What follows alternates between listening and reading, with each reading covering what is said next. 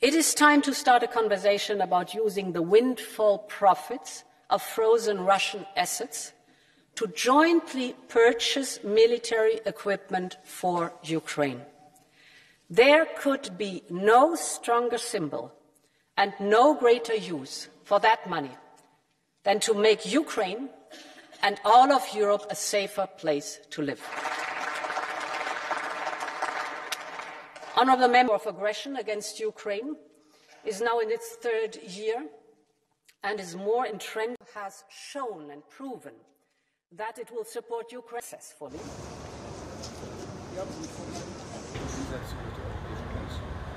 Der Amerikaner jetzt?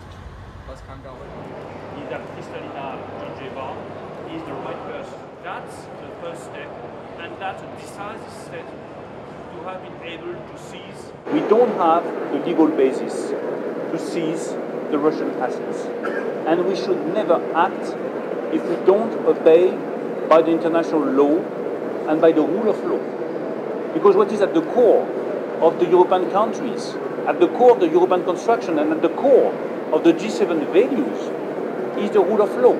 This legal basis must be accepted not only by the European countries, not only by the G7 countries, but by all the member states of the world community, and I mean by all the member states of the G20.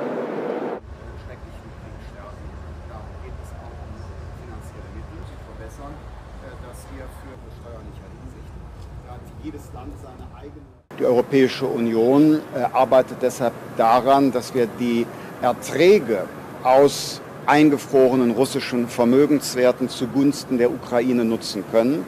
Das ist ein realistischer, rechtlich sicherer und auch kurzfristig umsetzbarer Schritt, und darauf konzentrieren wir uns. Wir haben ja im Europäischen Rat uns bereits auf den Weg gemacht, und ich erwarte jetzt in Kürze einen Vorschlag zur rechtlichen Umsetzung durch die Europäische Kommission.